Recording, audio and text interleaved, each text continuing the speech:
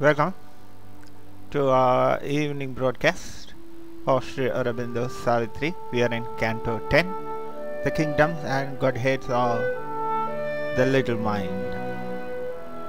We are through verses 20 through 25.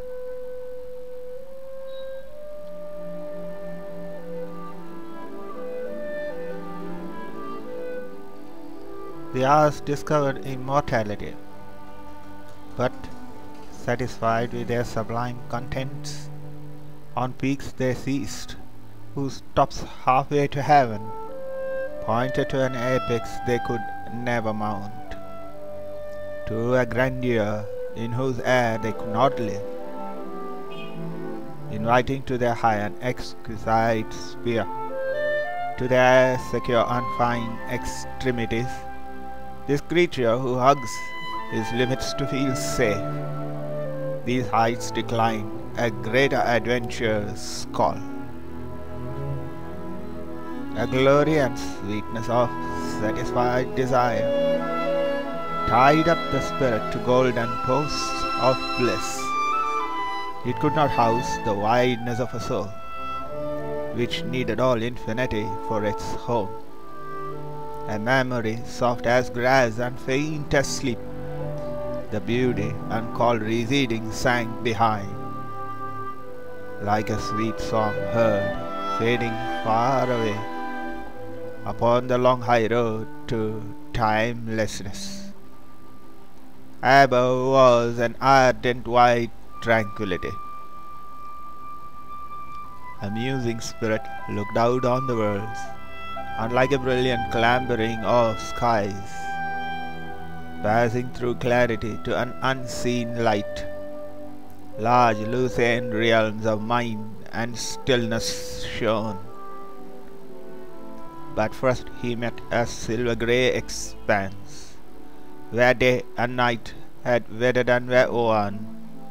It was a tract of dim and shifting rays, parting life's sentient flow from thought's self-voice.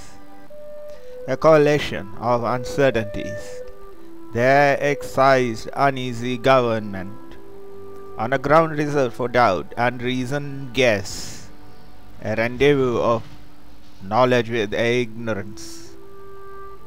At its low extremity held difficult sway, a mind that hardly saw and slowly found its nature to our earthly nature close, and kin to our precarious mortal thought, that looks from soil to sky and sky to soil, but knows not the below nor the beyond.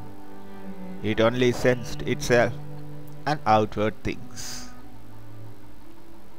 This was the first means of our slow ascent from the half-conscience of the animal soul, living in a crowded press of shape events, in a realm it cannot understand nor change. Only it sees and acts in a given scene, and feels and joys and sorrows for a while.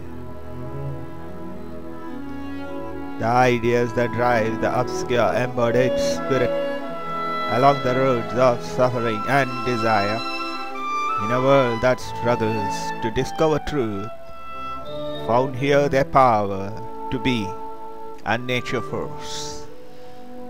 Here are devised the forms of an ignorant life that sees the empiric fact as settled law, labors for the hour and not for eternity, and trades its gains to meet the moment's call.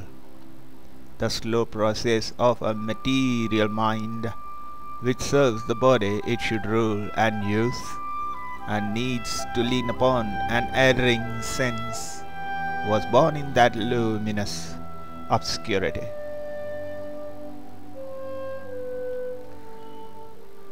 Thank you.